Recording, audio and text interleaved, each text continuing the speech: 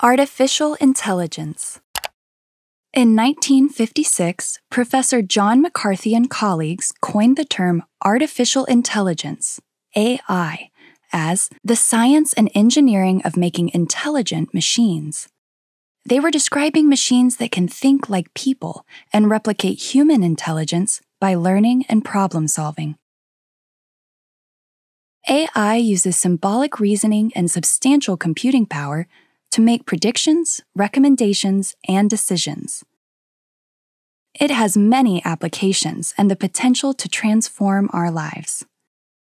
Examples of everyday AI include wearable fitness trackers, chatbots, spam filters, playlists, and facial recognition systems.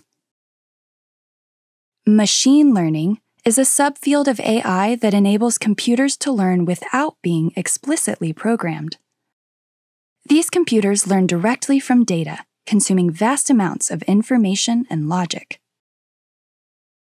Deep learning is an advanced form of machine learning that uses artificial neural networks.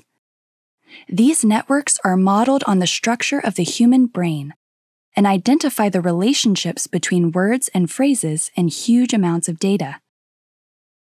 Deep learning has produced technical breakthroughs in fields such as medical imaging and weather forecasting.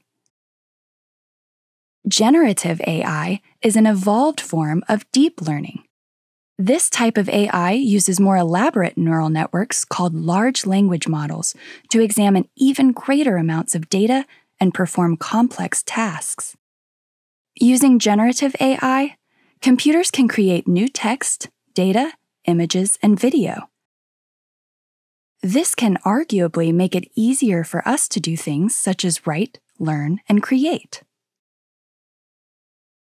Some people believe that AI will transform the economy.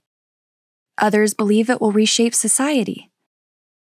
But many people are unaware of how AI is already being used in everyday life.